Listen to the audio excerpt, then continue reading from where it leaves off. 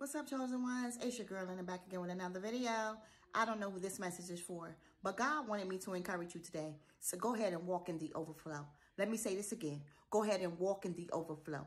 The overflow is waiting for you. Go ahead and share with your family and friends that you are walking in the overflow, because this is the year of the overflow. You're standing in the overflow. You're walking in the overflow with abundance. Go ahead and walk in it and watch God move and stay encouraged. Remember, you're walking in the overflow, and there's nothing you can do about it because God has already orchestrated your step. So go ahead and walk in it. It's yours. It's yours. It's yours. Walk in it.